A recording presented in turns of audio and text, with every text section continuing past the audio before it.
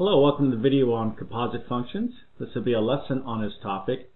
And composite functions are very similar to, almost exactly like function operations. As a matter of fact, it is a type of function operation. So it goes without saying that you want to make sure you understand the basic function operations and take a look at the lesson and example sets before you take a look at composite functions.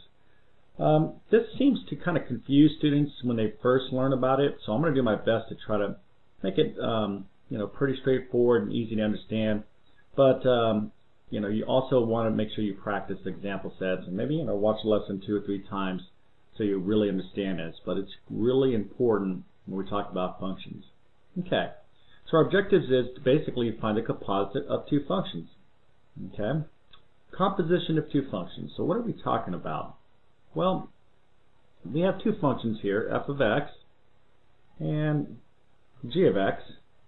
Now, if you recall, I could take f of x, let's go ahead and just take it down here for a second, and I could evaluate f of x with some number. Okay, so if I told you to find f of 2, what would you do? Okay, well, what you would do, you would take that 2 and you would plug it in where the x is at using parentheses. So it would be 3 times 2 plus 3. So you would have 6 plus 3, or 9. So f of 2 is 9, and you would be correct. So we can do, we can of course evaluate functions with numbers as long as the numbers are in the domain of the function. But we can also evaluate functions with variables. So I'll show you how that works. So if I have g of x, and g of x is equal to negative 4x minus 1, what if I told you to find g of t? Okay, what do you think that would be? G of t. Okay, so you would take this t, just as we took the 2, we replaced it with the x. You're going to take this t and you're going to replace the x with a t. Just how you replace the x with the 2, we're going to replace the x with the t, and you would have g of t. So it's really not that difficult. So you have negative 4 parentheses t minus 1. So you would have negative 4t minus 1. So hopefully you're getting the kind of general idea here. How about this? Go ahead and write another one. Let's continue to use this f of x function. What if I had f of 2x? Okay, what do you think f of 2x is when we're talking about this function right here? Why don't you take a moment and see if you can figure that out. Okay, so the regular function itself, let me write this way, f of 2x is right here. Alright, and f of x is equal to 3x plus 2. Okay, so we're just going to follow the pattern. We're going to replace this x with what? With 2x. And then we'll simplify. So it's going to be 3 parentheses 2x plus 2, and we get 6x plus 2. Okay? So hopefully you understand what I'm talking about here. You understand how we can evaluate functions with variable and variable expressions. Okay? And come up with whole new expressions. Okay? Like here, f of x turns out to be, f of 2x, excuse me, turns out to be 6x plus 2. Here we had g of t turned out to be negative 4t minus 1. These are all different things you could do with functions. Now, let's get to a composition of a function. So if you understand what I just did and able to provide those or actually work out those particular function operations, you're not going to have a problem understanding a composition of 2 functions. So here we have, this is called f of g of x. Okay, f of g of x. This is a composition of 2 functions. And what you're doing is this. Let's look at the f of x function again. F of x equals 3x plus 2. Okay, now we saw whatever we plug in here, we're going to plug in there, correct? So whether it's 2, we're going to replace that x with a 2. But what we're going to plug in is the g of x function. Okay, now what's the g of x function? Negative 4x minus 1. So really, this expression right here is saying, okay, we're going to plug in a negative 4x minus 1. Okay, what is that? So we're going to replace this x here with this and simplify. So it would be 3 times negative 4x minus 1 plus 2. Okay, and this negative 4x minus 1 is the g of x function, correct? So this is going to be equal to, let's simplify it, this would be negative 12x minus 3 plus 2, or negative 12x minus 1. Okay, so f of g of x is negative 12x minus 1. Now we never write it like find f of negative 4x minus 1. We don't do that. What we do is just say, hey, find f of g of x. Okay, although these two here are the same, we always use this notation. All right, so f of g of x is negative 12x minus 1. Okay, but you can see here that we're really plugging in that g of x function using parentheses. And that's the composition of two functions. You're evaluating one function. Okay, remember evaluate means plug something in and figure it out, simplify. You're evaluating one function with another function. That is a composition of two functions. Alright, so let's go ahead and do another example. So let's see if you can set this one up. Okay, instead of finding f of g of x, this time we're going to do g of f of x. So go ahead and set that up. So we're going to be plugging in the f of x function inside the g function. Okay?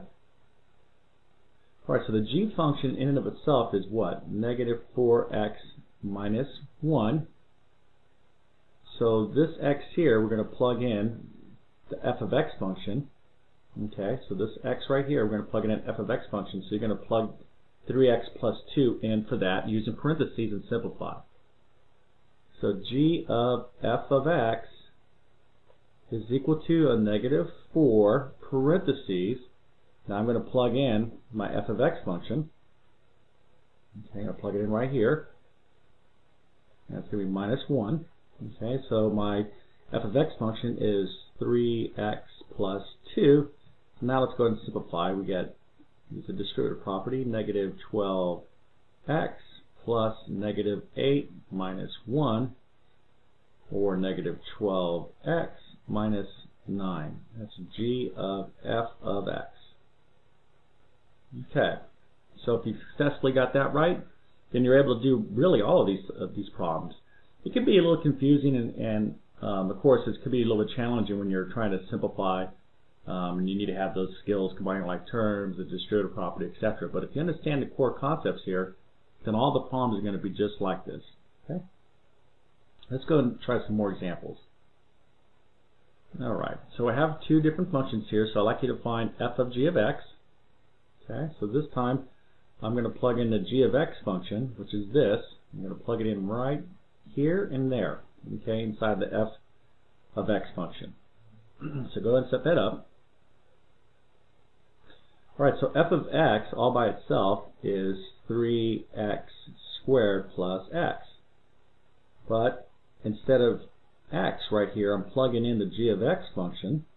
So I got to plug in these x plus 2 expressions. So f of g of x